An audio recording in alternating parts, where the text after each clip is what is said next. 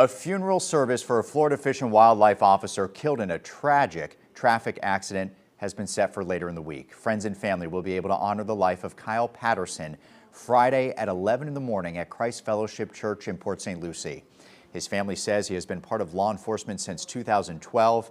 And also, in lieu of flowers, the family asked that you make donations to the St. Lucie County Farm Bureau Youth Enforcement Fund or to the FWC Officers Association.